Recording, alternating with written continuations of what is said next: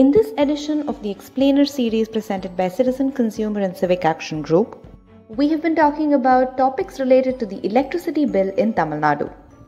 And in this episode, we're going to focus on the advance payment that consumers can make on their electricity bill amount. Well, as per the Tamil Nadu electricity regulations, consumers can opt to make a payment of their electricity charges in advance. In such instances, an interest at the rate of 3.25% per annum is paid on the advance amount, just like in the bank deposits, provided that the advance amount is held for more than 30 days. For example, a consumer's electricity bill amount as per the assessed value is INR 830 as of 25th August 2020. And the said consumer had already made an advance payment of INR 1000 on 15th July 2020. This accounts for an advance held for 40 days.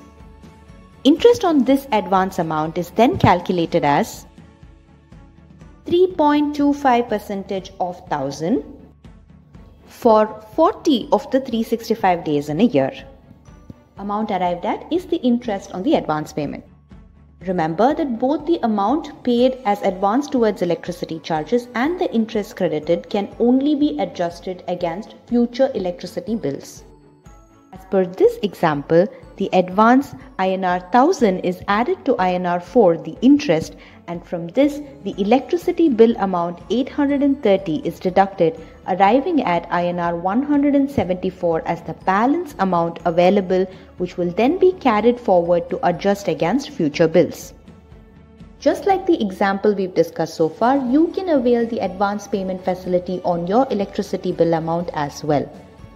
You can do this by making an online payment of the advance amount that you have set aside, or you can make this payment at the EB office collection counter either via cash or by check or DD.